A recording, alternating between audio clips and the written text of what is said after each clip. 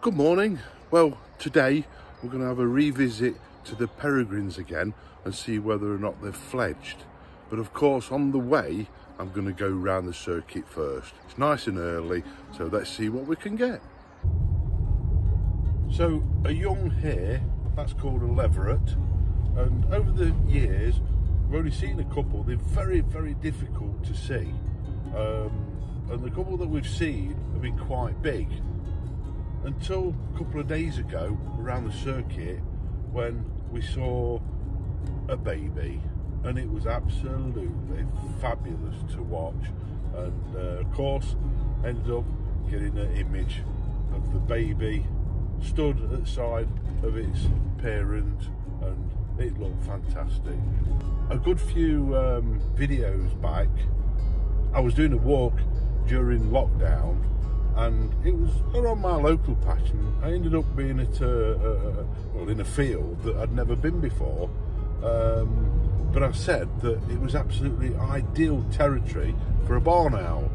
Well, last night we ended up going back towards there. We couldn't get really close to the field, but there was a barn owl quartering, so I managed to get a little bit of video of that. It was at distance. I've only got my 400 5.6 on, and we're quite a way off him, but I was only doing that as a bit of a walkabout lens, to be fair. But what I need to do is get set up in that corner with my 600 f4, and let's see if we can nail some shots. It's always nice to see a barn owl. I never tire of them, and I don't think you will. Oh, he's just gone down. After watching the barn owl, what happened was we decided to, it was about 10:15 at night, we decided to go back round the circuit, see what we could see, and there was a couple of little owls up on the telegraph poles, so I did try to video them. I couldn't photograph them, it was far too dark at that point, but let's see whether or not something come out. Well, it's not a great picture, but on that telegraph pole there's a little owl. I'm sorry, I'm not on a tripod, I'm just hand holding it from the car. I'll see if I can get a little bit closer. They've just flown to another one. Oh, and there's actually, if we follow that down there, and we have a look, focus there, there's another one on that pole. So just passing along the circuit, and the red-legged partridge that we saw the other day, he's back again on his little mound.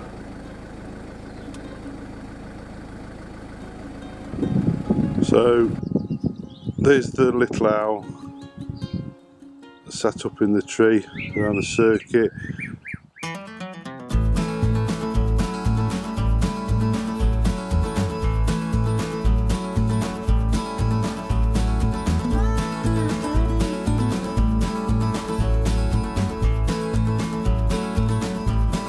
Okay, so we're at the Peregrine site now. You see behind me the building that the Peregrines thinks is a cliff, and the 4 chicks have fledged. So that's 1 week on, and they have fledged.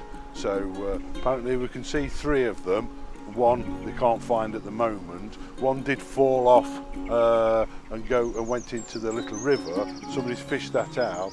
So if you can see the grey building behind me, this small building, there's just been 1 on there. That's the last one to have fledged, and it's been sat there. I've just got a few shots of that, so I'll show you that.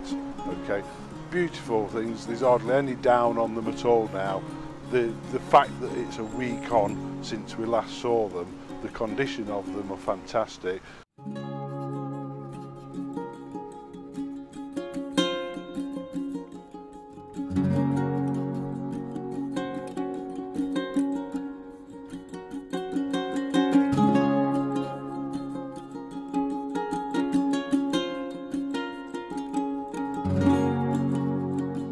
So what will happen when they do fledge, they'll be able to fly a short distance, but the thing they've not been able to practice is obviously their landing. And that's been the problem here, is we've had them in the car park apparently, on the ground. There's the one that's over on the small building.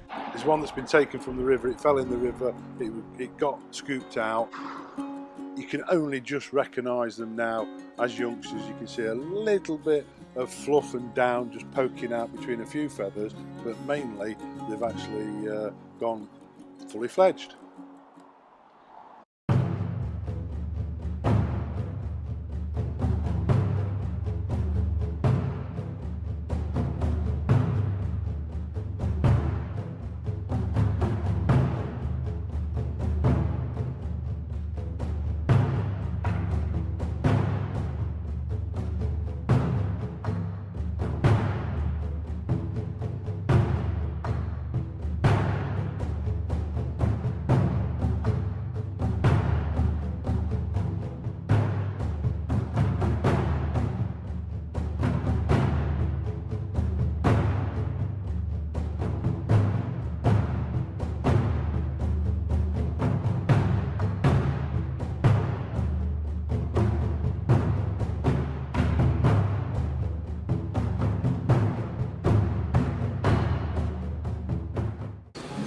That's the male there.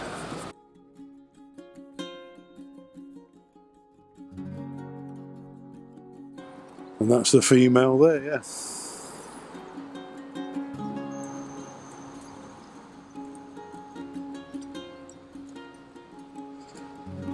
So at the moment we've accounted for the 2 adults and 2 of the fledglings. So that's the adult and one of the juveniles. The adult's just brought in a something looks like a sparrow.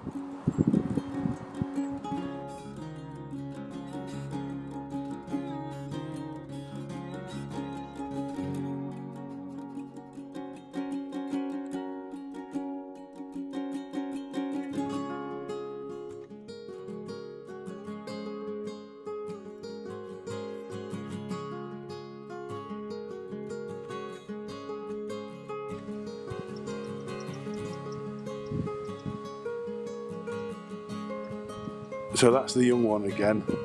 He's exercising his wings.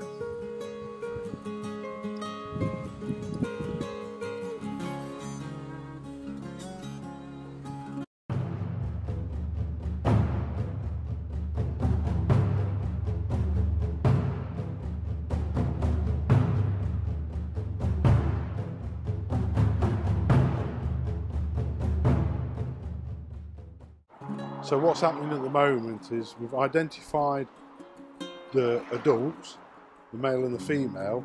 They've been bringing sparrows and starlings in. There's 2 at the moment of the young ones. They've been identified. One stuck on that little building which I've just shown you.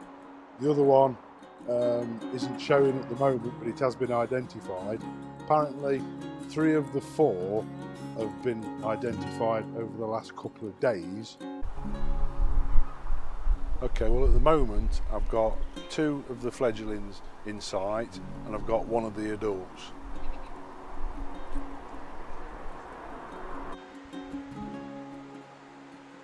So as you can see, that's a different elevation of the building and they've got all this to contend with.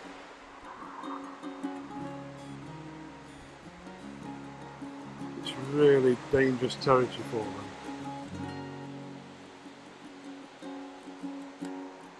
And then they've got this to contend with, a really busy road. This road is so busy. And of course, on their maiden flight, they can land on this road and then there's all sorts of problems, as it did landing in the car park just in the distance to where I'm showing you now. And yeah, as you can see, it's quite treacherous for it because it's absolutely surrounded with water. So the maiden flights of those fledglings are always problematic.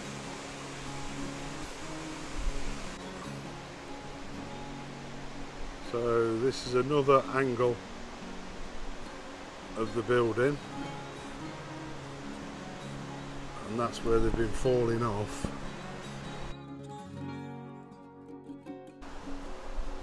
These are the bays that they was actually brought up on. And the trouble is, when they drop out into that water there. And luckily someone was with a net when one did fall in there yesterday.